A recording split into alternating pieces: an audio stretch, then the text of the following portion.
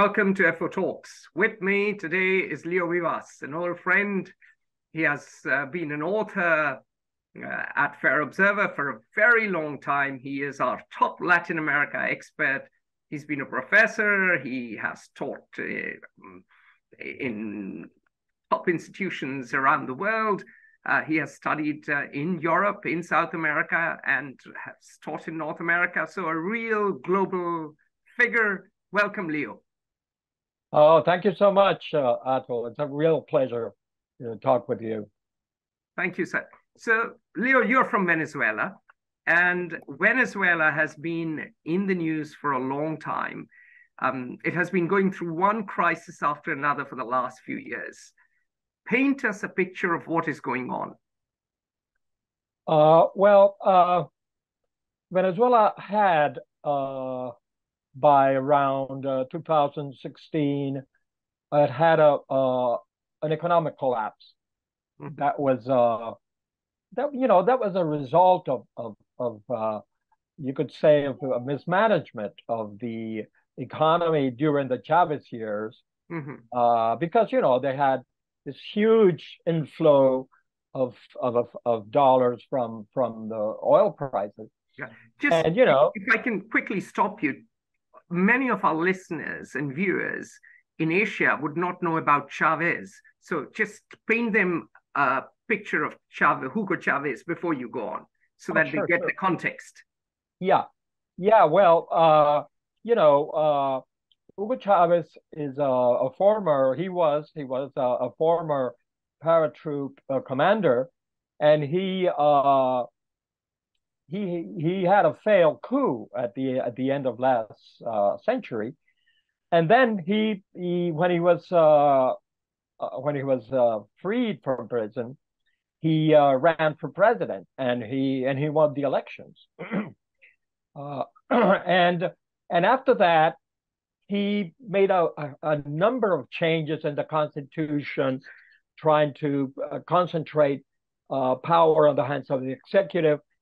And he tried to create with the help of the windfall profits from oil, to try to tilt the region in favor, or let's put it, against the United States. The question of the empire and all that criticism. So, and it will be important to our problem here that we'll discuss about the dispute with Guyana. So the question is that when he passed away, that was in year 2012. The following year, his former Foreign Affairs Minister Nicolás Maduro, he was elected by a very, very slight margin. And that was in 2013. But 3 years later, he had inherited the crisis from Chavez. There were no longer the enormous amount of inflow of dollar from oil, and so you had a hyperinflation, a huge humanitarian collapse, and a humanitarian crisis that led to a number of millions of Venezuelans fleeing the country, a number that today is roughly around 8 million people that have left the country. So that is a condition that brings us to this problem that has been happening with Guyana. So, Leo, I have some numbers here. I was going through numbers, and it turns out inflation spiked to 63,374.08% in 2019. In November 2021, 65% of Venezuela's residents lived in poverty. This number apparently came down last year to 50% and remains at that level now.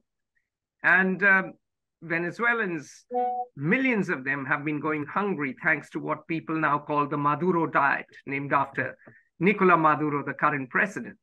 So the telling tale, perhaps, is not just in these numbers, but the fact that the Venezuelan GDP is now a quarter of what it was in 2014. That means it's shrunk by 75%. Yeah.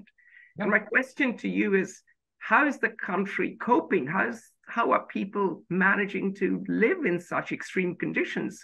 Why aren't there riots on the street? Why isn't Nicolás Maduro out of power? Well, there were huge protests, first in 2014, and then in 2017, when he tried to produce some funny elections, which ended up being a whole fraud. And the question is that repression was brutal. It was brutal. And so it's a military regime now. It's a military. No, it's a dictatorial regime, openly. Not as bad as others like Nicaragua, which is even more terrible, but it is a dictatorship. And the question is that what is happening today is that the economic situation has become a bit better than the one you described. Inflation rate today is lower than that. The question is that the regime finds itself with no future, no clear future in sight, and also there has been negotiations with the opposition. As recently as October, there was an accord that was signed in Barbados. Yes. And the opposition has a new leader now as well. Yes. Yes. I'm coming to that. So this accord opened the way for freer elections, presidential election to take place next year by the second semester next year.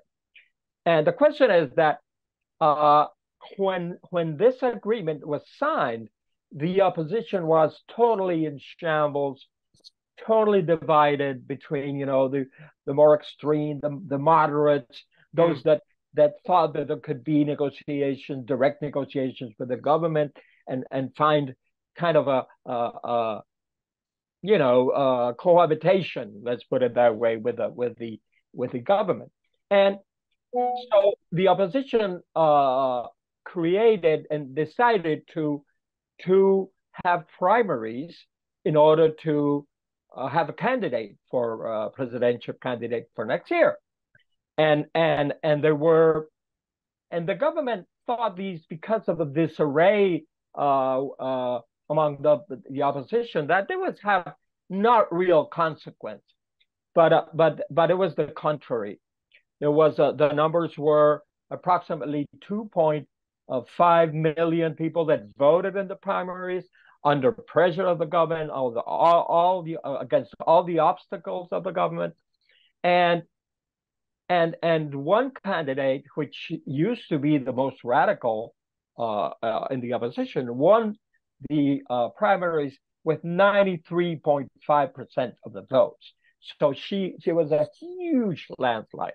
And this has produced is, all the opposition coming together under one leadership. And now all of a sudden, the opposition that was in shambles is now strong. So, and tell us about this new candidate a little bit. You said she's radical. Yeah, well, Maria Corina Machado. She is the daughter of one captain of industry in Venezuela, who used to be, because he was expropriated all his properties. He had huge steel production concerns at some point with an agreement with some Argentinian firm. They bought one of the largest steel concerns in South America. That is that's near the zone, in the southern part of Venezuela, near the Essequibo, near Guyana. So, and he was expropriated all his companies, and at some point she became very popular, because at some point She was elected to the National Assembly, and at some point when Chavez was alive, he came to the National Assembly, and she said, in a speech, she said, expropriating is stealing, and he said it to his face. So after that, she became very popular.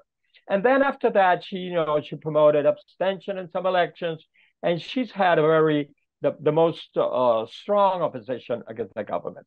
But now that she is the leader of the position, she has moderated her views, and she's trying to bring everybody together and try to find a way out, a negotiation with the government that allows for free and fair elections. So that is her role at the moment.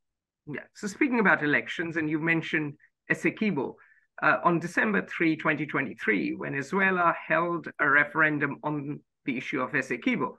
Now, this is a large region of Guyana that Venezuela claims. 98% of the votes counted or authorized Venezuela to use all means, including military force, to redraw the border. Now, I've spoken to Glenn Ojeda Vida, our mutual friend, about it on Sunday.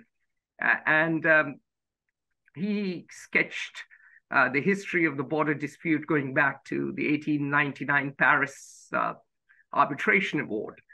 Yeah. And this matter has been suspended since Guyana got its independence from the British Empire in 1966. So, of course, there's a podcast on this, and people will listen to Glenn as well as you, and you're Venezuelan. So my question to you is, what is this referendum all about? Could there be war? Well, I would say that the referendum, they had several objectives. The referendum. I think the first was the question is that the story of the Venezuelan diplomatic moves during the Chavez years and during the Maduro years have been pretty murky, in the sense that at some point, that this zone, this area that is in dispute, Guyana was not supposed to give any concessions for mining or for oil. That is part of the agreement. Mm-hmm. But Chavez at some point said, and when he went to Guyana, he said, "Oh, well, Venezuela will never oppose if Guyana makes any investment that will help, for the betterment of the Guyanese people." And so, and they have tried at some point, they've tried to kind of make this a non-problem, and finding that, that there could be an amicable solution. The difference is that in 2015, there were huge oil reserves that were found by Exxon. And we're talking here about 13 billion barrels in reserves. And we've covered that, Leo. As you know, we've covered Guyana, and we've covered the discovery of oil reserves, and we've even covered how everyone's playing there, including the Chinese. Absolutely. So that is a reason why this problem of the referendum became, because trying to first to keep face after all the diplomatic blunders they had in the recent past, then prepare to worst scenario, that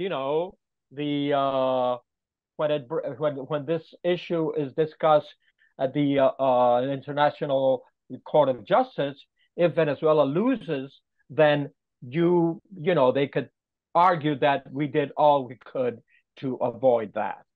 So I think it was a normal move that you would do as a government.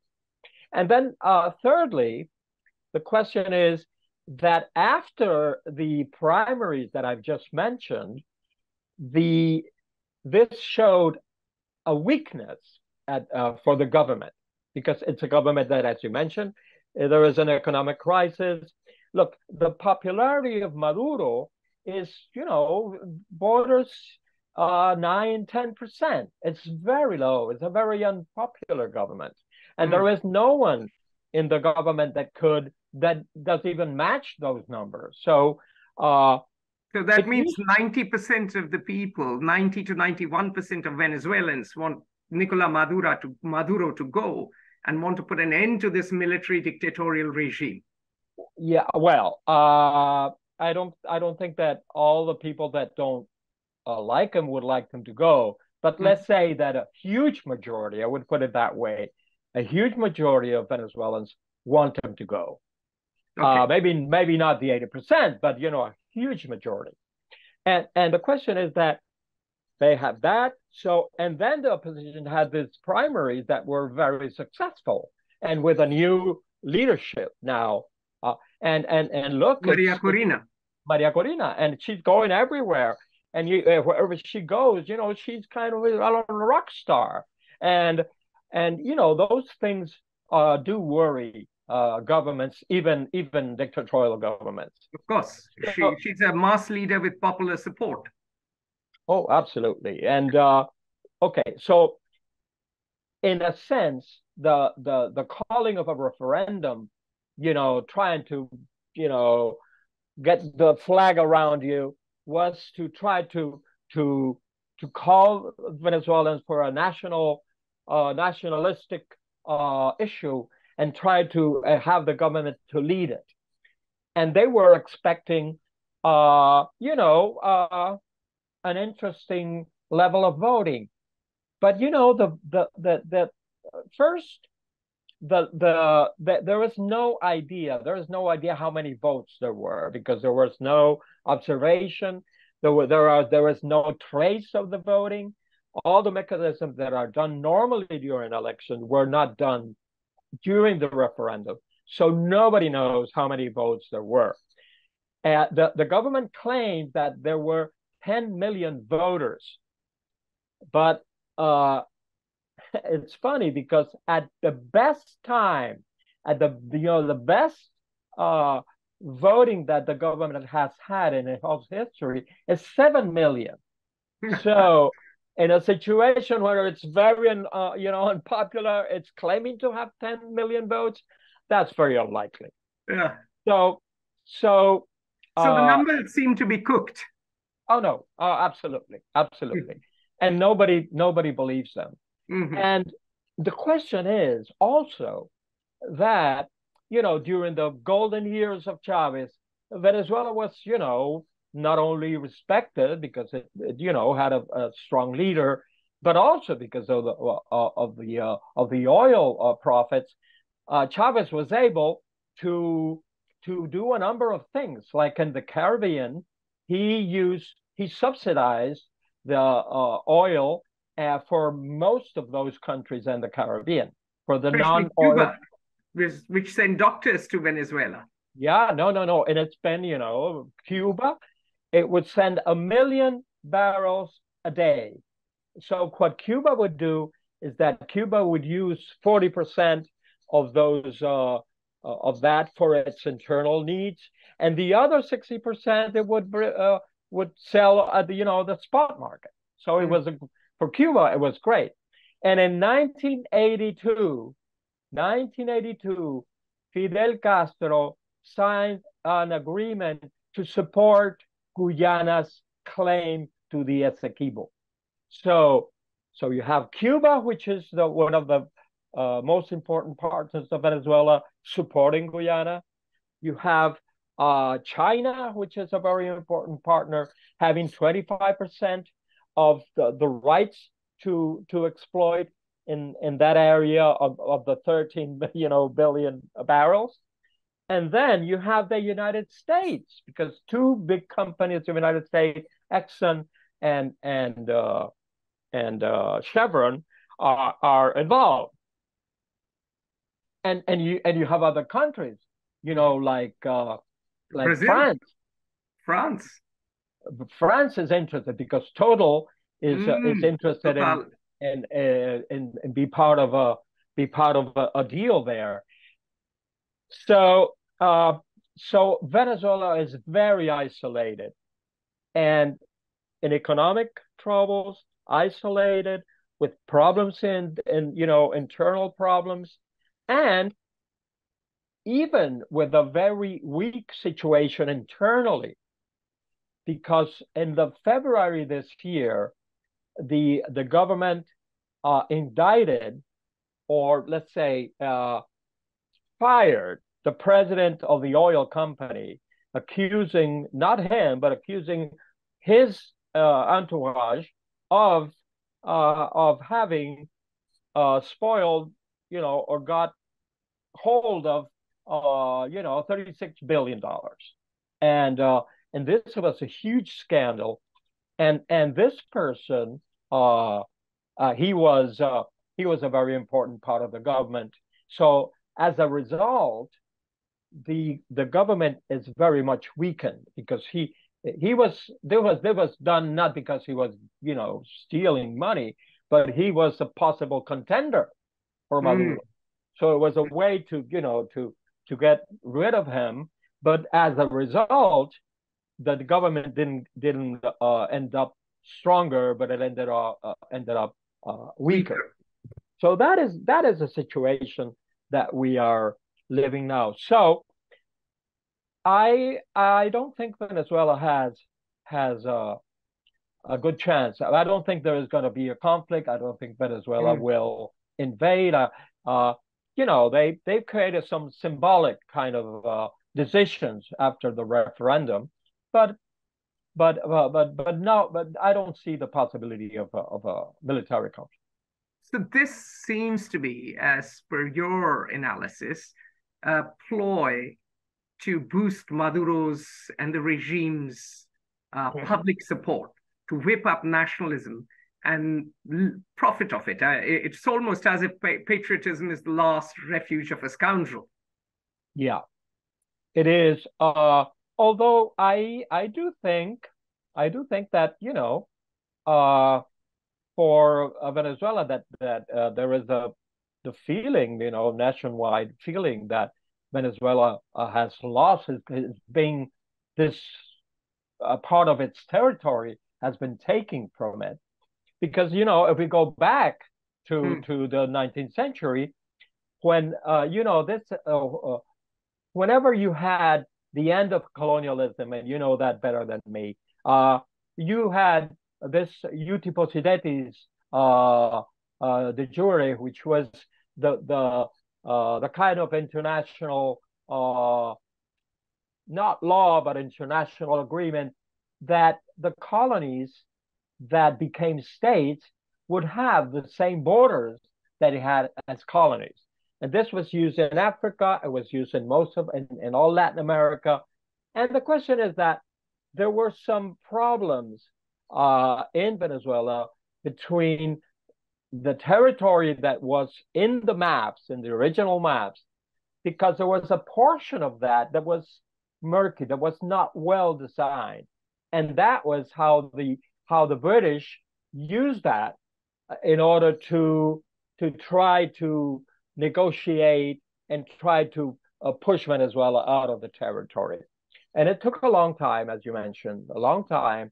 And then 1966, you had this agreement that there would be a negotiation between the two parties, which never occurred. And that is the reason, because it never occurred, that is the reason why we are now facing in next year, early in the first quarter of the next year, we are facing a decision of the International Court of Justice. Okay, so let's talk about Essequibo. Who lives in Essequibo? Are they Guyanese? Are they Venezuelans? Or are they perhaps indigenous groups who don't see themselves as either? No, these Guyana has a very small population. It's around, less than 1 million. Yeah, and they all live near Freetown. Yeah, and in this part of the Essequibo, there is around 200,000 inhabitants. And these are Guyanese. They have their ID cards. They are Guyanese. They have always been Guyanese. So, in a way, if you had a decision by a court or by a negotiation that this would belong to Venezuela, you would have a problem because you would have kind of the Falklands syndrome because the people that live there are Guyanese. So the question is here, apart from the dispute and who's right, who's wrong, the question is how to solve this. You should be able to get to a point where you could have a solution like the Alsace-Lorraine solution that took place between Germany and France. That it is a portion of territory that was 1 year it was German, the other year it was French, and it moved constantly. As so many other borders have moved constantly in Europe. But there should be a broader agreement, quite independently of who is going to have the final sovereignty to make that a territory for development. I mean, you could find a way to go above and beyond the question of the sovereignty and find a solution. The only problem, or the main problem here, is oil, and that is the reason why this situation is not very likely. Yeah, because it's not just Essequibo, which is the waters next, adjoining that area. That area is 2/3 of Guyana, and oil is big money. Yeah, and it's not because that is a river. The reason why it's called Essequibo is because there was a river Essequibo that was the original limit for what used to be the general captaincy of Venezuela in colonial times. But the northern part and most of the oil is offshore. It's not inland. It's offshore, and that is as in dispute as the land is. So, yeah.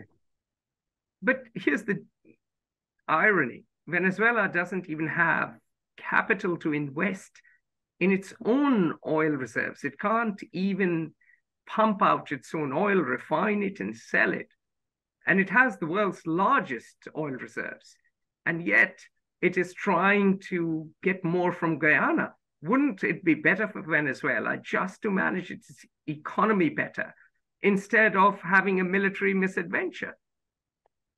Yes, well, yeah, I agree absolutely. The question here is that, and that is a factor that we haven't mentioned. That is, what is the role of the U.S. in all this?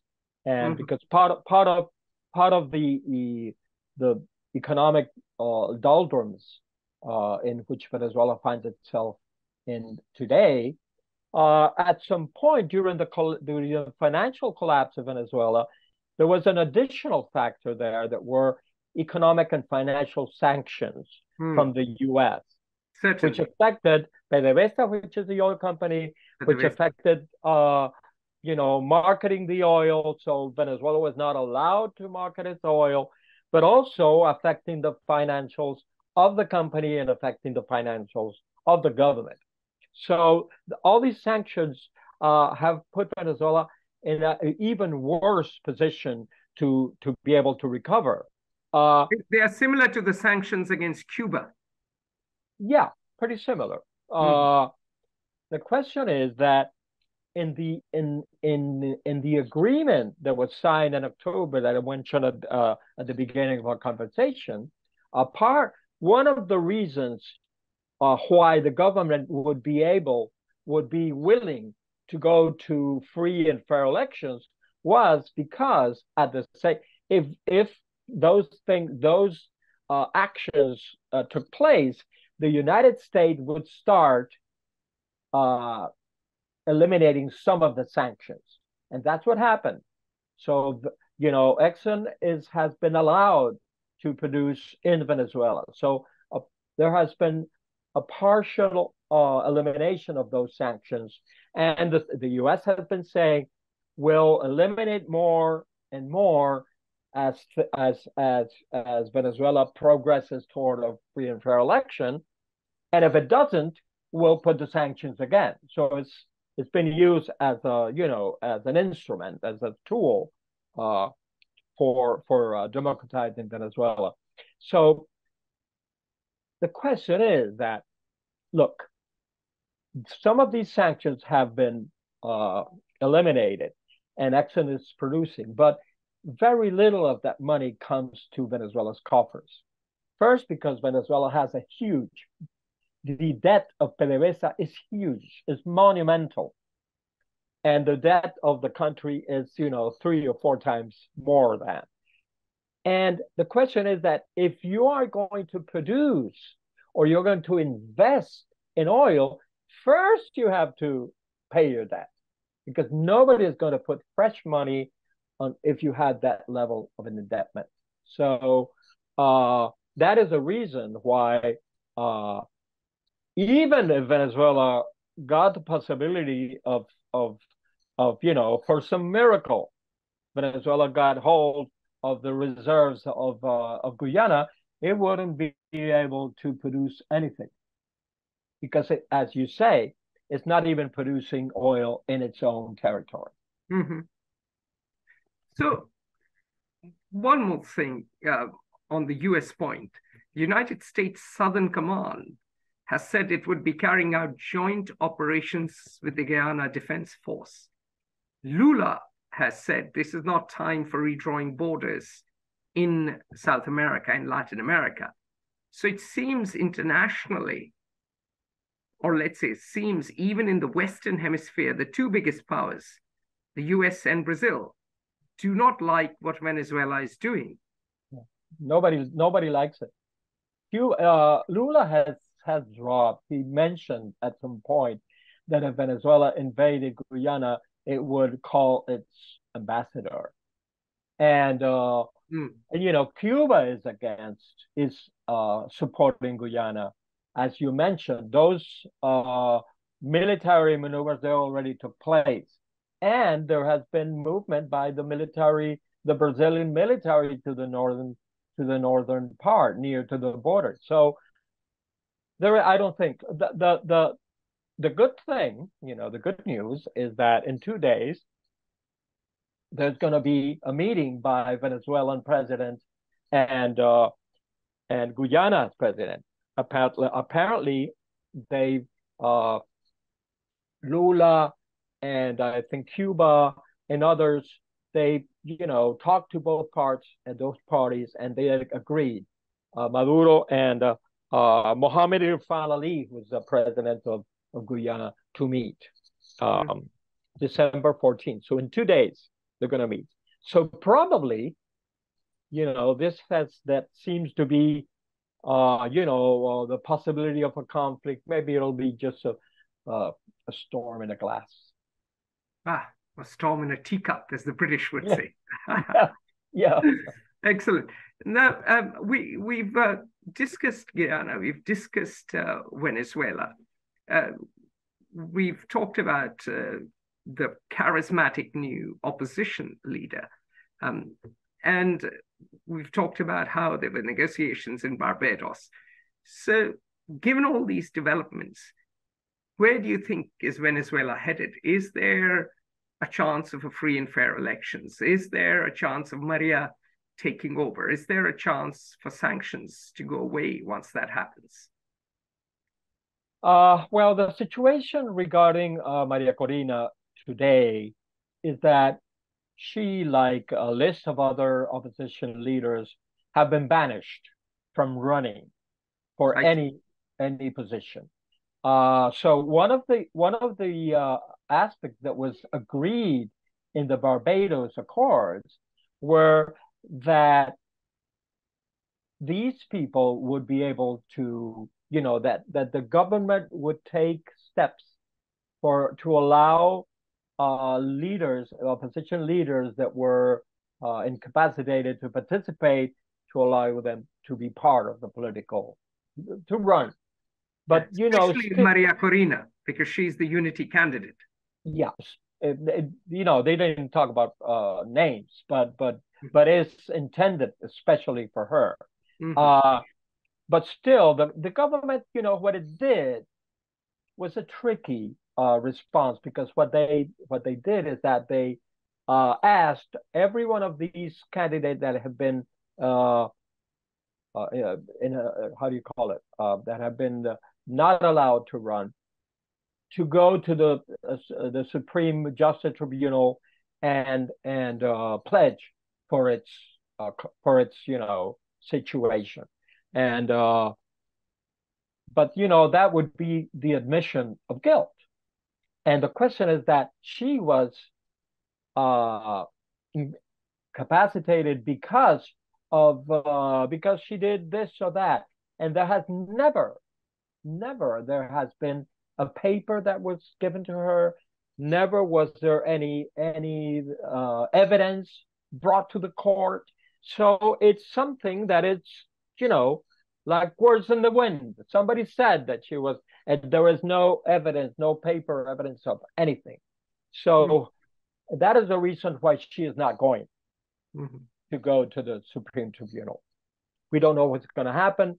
And the great problem, Atul, is that, as I like to put it, if Maduro allowed Maria Corina to run, it would be like, putting his hands and say, cuff me, and I give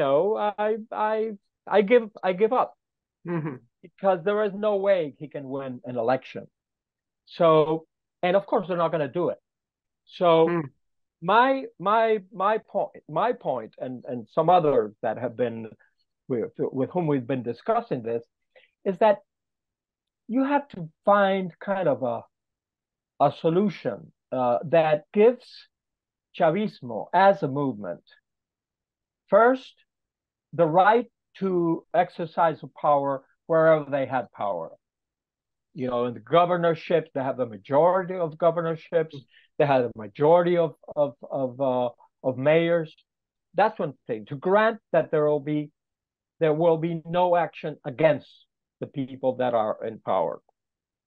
Second, that you have to negotiate, even if there is somebody, maybe if not Maria Corina or any other that eventually would win an election, even you would have to grant them some part of power. Just like in other places. Say, okay, keep the Minister of Defense. And Chavismo, chooses the Minister of Defense. It could be the same as it is now. There has to be some, and then there are other things. There are investigations by the International Criminal Court against Maduro, and the high rank of politicians and military leaders in Venezuela. There have been two investigations by the Human Rights Council, very, very strong, with very, very strong criticisms of crimes against humanity. So there has to be at some point say, okay, those process Venezuela is not gonna pursue them. So you have to grant, some political immunity. Some political immunity for 20 years, or that's the way it's happened in so many places. And I think it's similar to the Chile situation with General Pinochet. Yeah. So, or maybe not to the extreme of South Africa, because that was kind of a very specific situation. But something where you can grant immunity for some time, and not to try to destroy everything that has been built by Chavismo in the last 25 years, 22 years. So there had to be that has to be on the table. The question is that we don't know if they prefer to go through that and have, you know, the security of having a future in Venezuela once Venezuela recovers, or if they are going to choose the Nicaragua solution. In Nicaragua is after Cuba. Well, Cuba is different because it was product of a revolution. In the case of Nicaragua, it's a different tradition.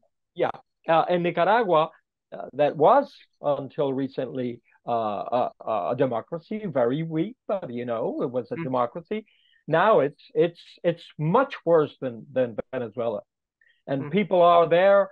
You know, they take your nationality, they throw you, they expel you from the country, and they take your nationality, and you know, they are against the church. They're against any.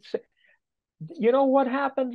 You know that Nicaragua, there was a Nicaraguan woman who won Miss Universe, and you know, so Nicaraguans had at least one reason to be happy. So it's like Argentina winning the World Cup, right? So last week, you know what happened? They put in prison the person that ran the Miss Nicaragua organization. He was put in prison. Why? I don't know. Just because it is something that, you know, that has its popularity apart from the government. And you know, that would be the extreme which we could be going if there is no path to democratization. Oof. So two options. One, of course, is the Chile solution, wherein have a deal, and the other option is Maduro's regime clamps down and makes life even worse. Even worse. Venezuelans. Yeah. I see. Well, I mean, could there be a changing of the guard as we've seen in Argentina? We've had someone from the far right win. Yeah.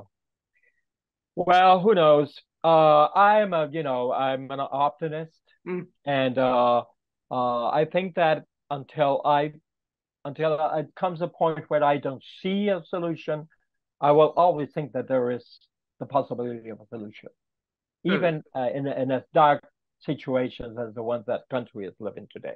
So it hinges upon Maria Corina Machado and Nicolás Maduro making a deal. Yeah. All right. So we can hope for that. Cross our fingers. There you go. Knock on wood. Yeah. Well, lovely to have you with us, Leo. We'll have we'll have more discussions on Latin America. Always good to talk to you. Sure. As you know, we jokingly say, and we mean it as well, that we try to make sense of the world, and with you, we'll make sense of Latin America. Yeah, we'll keep trying. So thank you very much. Thank you, sir. Yeah. Okay. Bye. Take care. Join the conversation at Fair Observer and subscribe to our YouTube channel.